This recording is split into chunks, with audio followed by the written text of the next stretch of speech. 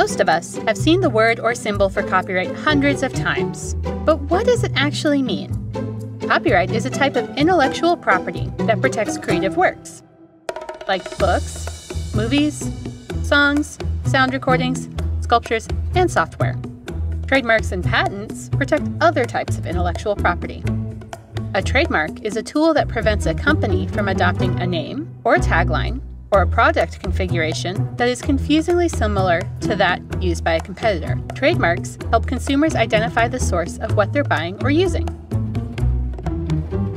A patent protects inventions and discoveries, ideas, processes, methods, concepts, machines, and devices, things like that. Patent law protects an idea, while copyright law protects the expression of that idea, the exact words or form chosen to convey the idea. Copyright protection is governed by federal law and has been a part of this country since its founding. The Constitution empowers Congress to enact a federal copyright law to promote the progress of science and the useful arts. Copyright law was seen as a vehicle for adding to society's wealth of culture and knowledge by encouraging the creation and dissemination of new creative works and information. Copyright does this by giving its owner certain rights over a work and its commercialization. The Supreme Court has recognized copyright as an engine of free expression. Copyright law can be found in Title 17 of the United States Code. So, what does it take to get copyright protection? First, a work must be independently created by the author. Second, it must have at least a minimal amount of creativity.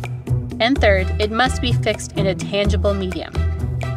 Back in 1790, works covered by the first federal copyright law were limited to maps, charts, and books. Today, copyright protection includes literary works, musical works and sound recordings, dramatic works, pictorial, graphic, and sculptural work, motion pictures and other audiovisual works, pantomimes and choreography, and architectural works. Copyrighted works do not include ideas, procedures, processes, systems, methods, concepts, and discoveries. Other things not protected by copyright include facts, names, titles, and short phrases, type-based fonts and lettering, blank forms, and familiar symbols and designs. Copyright protects the expressive content of a work, not the underlying thoughts and ideas. To be sufficiently creative, the work must demonstrate some spark of creativity. The Supreme Court has said even a modicum of creativity is enough. The bar is low, but there is a bar. A fixed work is one that you can see or hear, or if you can't, at least some technological device can. It doesn't need to be permanent, but it can't be too short or transitory. There are some things, such as improvised performances, that have not been written down or recorded, that do not qualify. As soon as an original work is fixed, it is protected by copyright law. But registering the work with the Copyright Office is a great idea because it creates a public record of the work. Registration also benefits copyright owners. You have to register, or have had the office refuse to register, your U.S. work before you can bring a lawsuit claiming someone infringed your copyright. And a timely registration gives certain legal presumptions and allows you to seek attorney's fees and statutory damages in a lawsuit. Okay, so you have a copyright. Now what?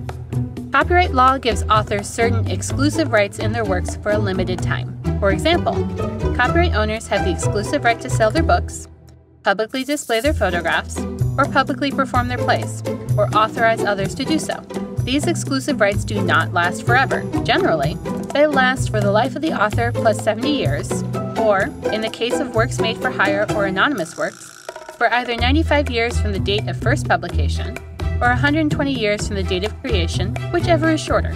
Works created before 1978 have a different term calculation. Users generally need permission before using someone else's copyrighted work, but there are several exceptions and limitations. Fair use is the most famous. It allows journalists to use copyrighted text in news reports, or for an author to parody another author's work. Another exception is the first sale doctrine, which allows the owner of a copy of a protected work to resell or otherwise dispose of that copy. Do you love used bookstores? That's the first sale doctrine at work. To learn more, including how to register your works with the Copyright Office, visit our website at copyright.gov or call 202-707-3000 or toll free at 877-476-0778.